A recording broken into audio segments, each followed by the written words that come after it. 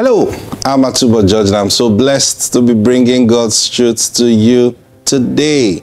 Now, this is a new week. And how was your weekend? I believe you saw the hand of God. See, especially in this season, God is seeing to it, not only that He provides for you, but that you see His provision. See, it's not enough to say God will provide for me.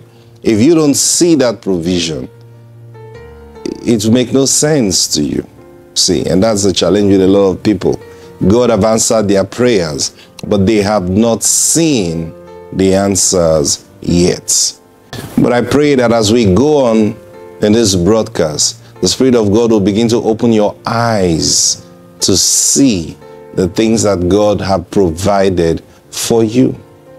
Are you ready? Can we call for that daily bread right now? Join me in faith, not only to demand, but also to see the provision. Say, Father, I demand right now my daily bread. It's coming to me now, and I see it today. In Jesus' name, amen. Praise God. As simple as that. You have made your request known to the Lord. You remember Apostle Paul said, be anxious for nothing, but in everything by prayer, supplication with thanksgiving. Tell God what you want. Praise God. Tell Him what you want. You know, sometimes we have this mentality of, how can you tell God what you want? Tell Him, let His will be done in your life. No. He gives us the room to tell Him what we want. But you see, sometimes we don't even understand what we want, but that doesn't stop Him from listening to our request. And that's why prayer, the most important thing about prayer is submitting yourself to the Lord and submitting your mind to the Holy Spirit. I remember last week I was sharing along those lines and opening your heart, opening your mind up for the Holy Spirit to begin to impact on your mind. Praise God.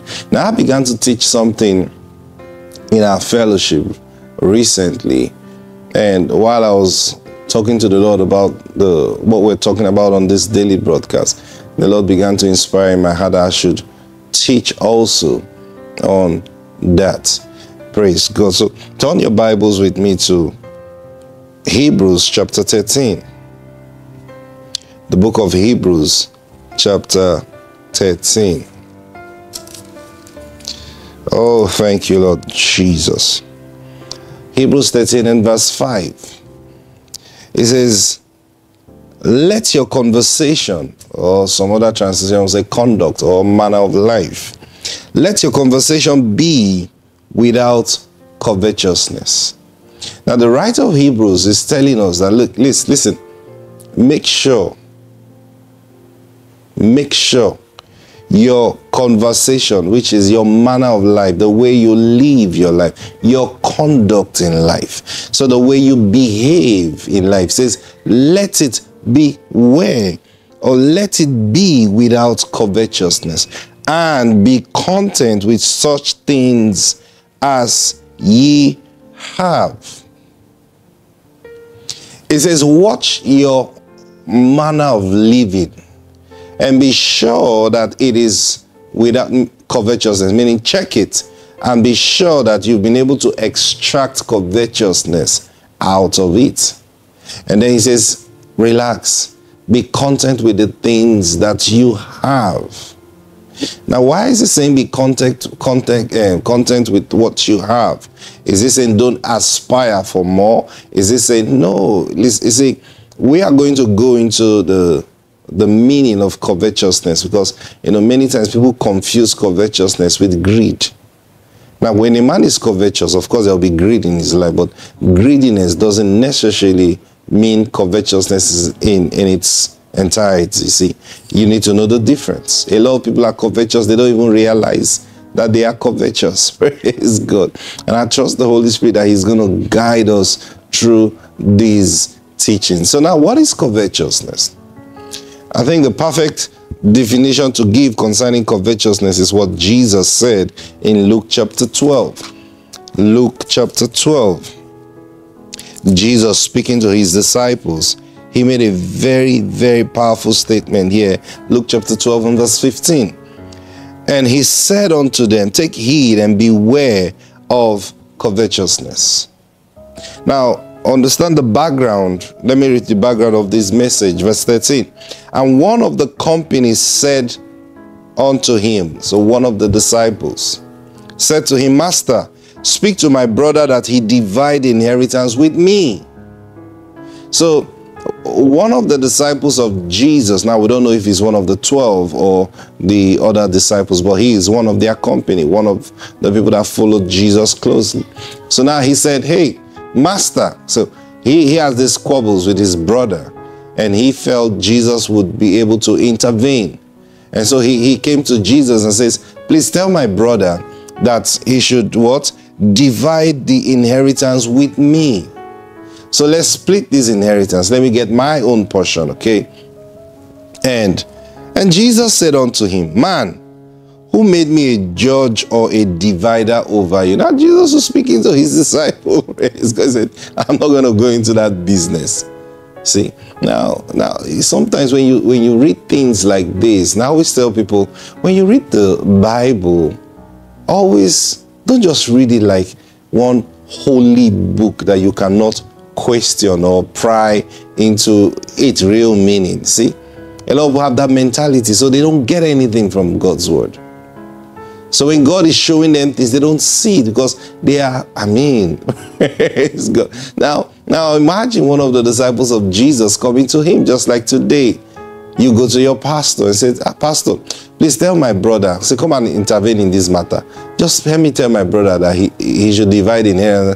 And then Jesus said, look, man, who has made me a judge or a divider over you? So Jesus said, I don't want to get into that business. You see, praise God. And now he says, and he said to them, man, okay, then verse 15 says, and he said to them, now he took this matter up to all of them now. He says, and he said to them, take heed and beware of covetousness. Now, the picture this man painted, or this passage paints, is this guy was not asking for what was not his. So whatever, maybe their father left an inheritance for them, and the elder one maybe is holding on to it, and then he's just feeling, or maybe they were twins, you don't know, but he's just feeling, look, I mean, I need to know what's mine, and you need to know what's yours. And Jesus said, hey, take heed and beware of covetousness. For a man's life does not consist of the abundance of things that he possesses. A man's life does not consist. Let me read it from the Old King James now. And he said unto them, take heed and beware of covetousness, for a man's life consisted not in the abundance of the things which he possesseth. Okay, so Jesus is saying, beware not to enter into covetousness. Now that's the same thing the writer of the book of Hebrews was saying to us. He said, let your manner of life be without covetousness. Watch it that there is no covetousness in your life, in the way you handle things, in the way you deal with people, in the way you deal with life affairs. Make sure there's no covetousness in it. So what's covetousness? Covetousness is the thinking that because of what you have, you are something. And also covetousness is the thinking that because you don't have something, you are nothing. Now, as we go on, we're going to make it broader so you understand the full meaning of what covetousness is. So covetousness is not the desire to have what is not yours. No. Even your own thing, you can be covetous. For example, this young man wasn't asking for what was not his. He was actually asking for what was legally his. See? But Jesus said, beware of covetousness. Meaning you are... Now, I think I like to explain it this way. When it says beware of something, you know, you walk to a compound, maybe you're going to see a friend, and then you get to the gate and you see on the gate, beware of dogs. Now, what's that information telling you? The information is telling you that there are dogs in this place. So as you come in, take notes and don't get into their trouble. That's what that information is giving to you. They wouldn't put beware of dogs if there are no dogs in that place. And most likely it's more than even one. So when he says beware of covetousness, he is telling you for sure there is the temptation of getting into covetousness. This happens to everybody. Now that's why I explained it in both ways. It's covetous to think that if you can get something or because you have something, you are made. It's also covetousness to think that because you don't have something, you are not made.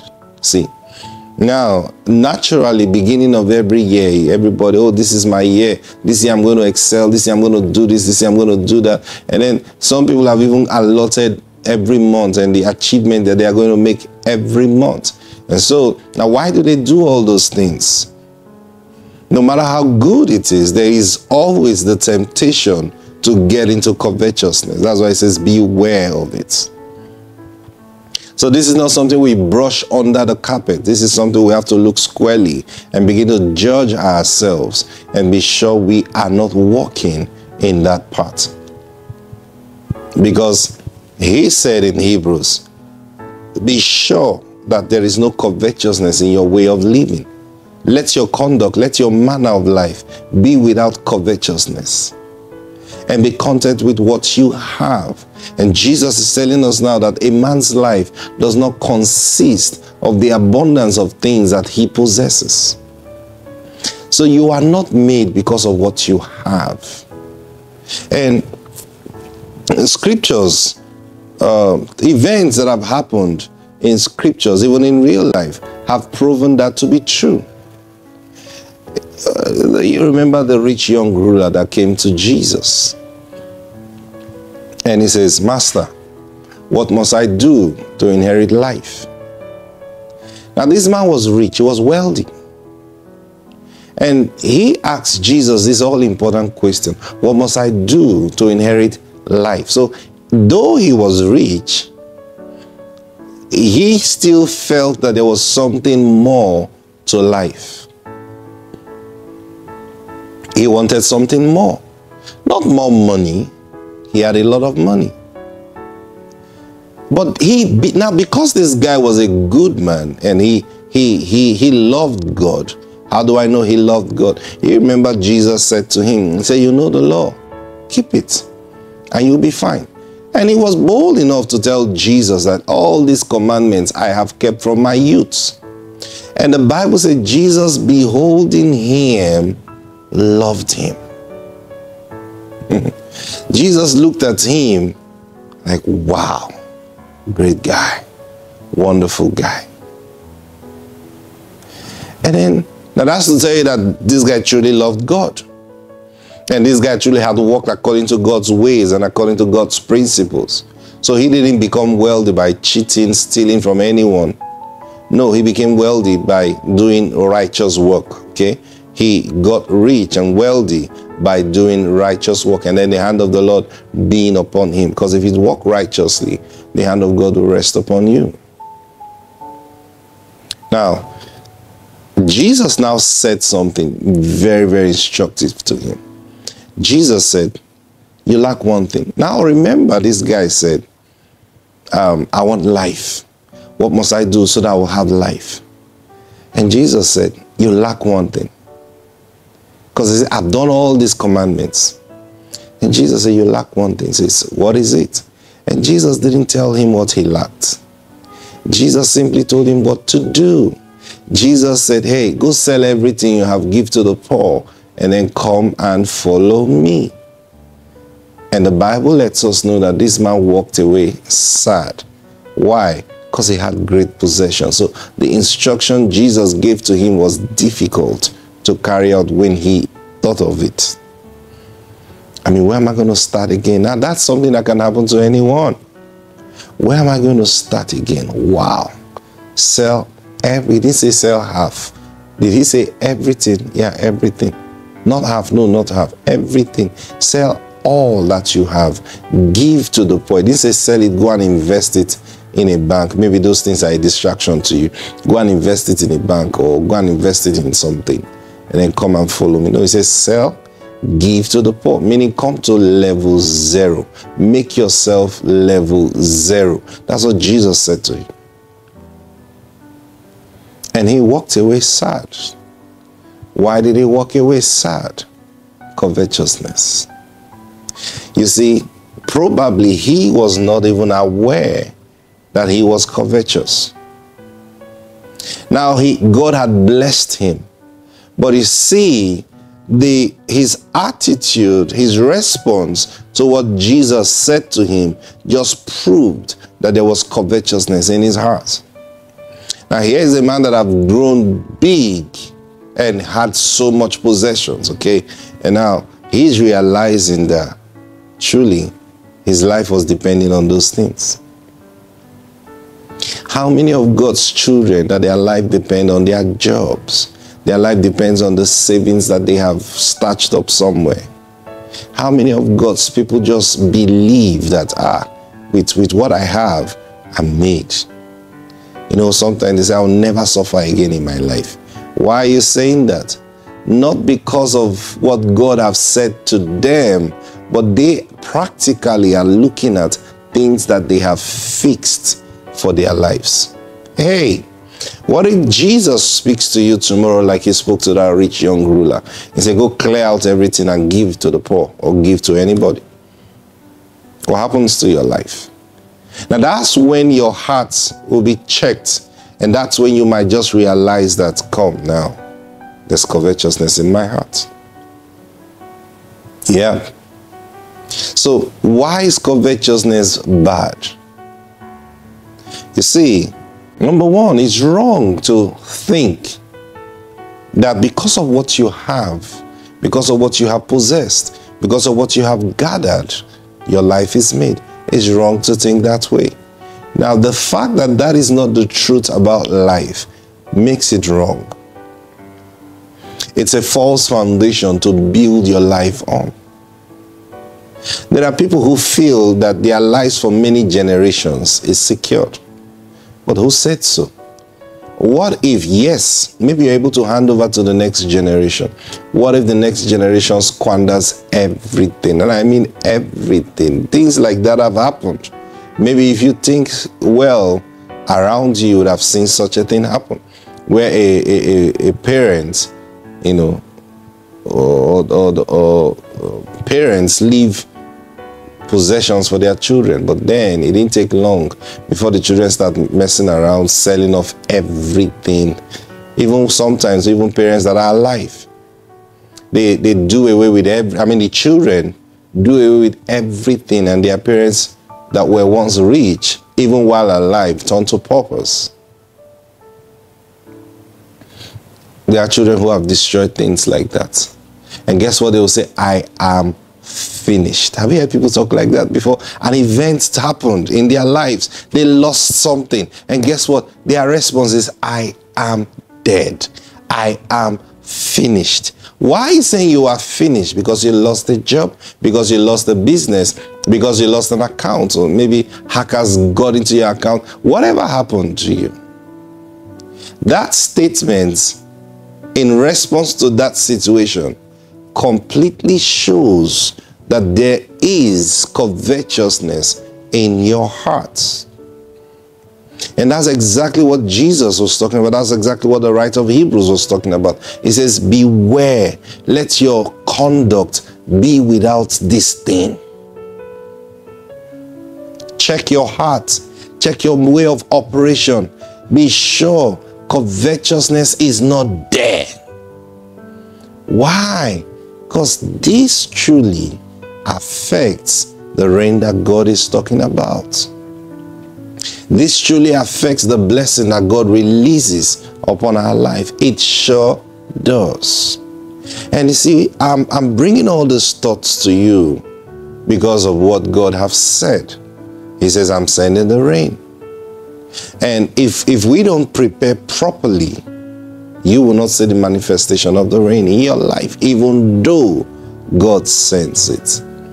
So please pay attention to these things, meditate on these things, and let the Spirit of God help you, because my time is up. Praise God. I pray for you right now.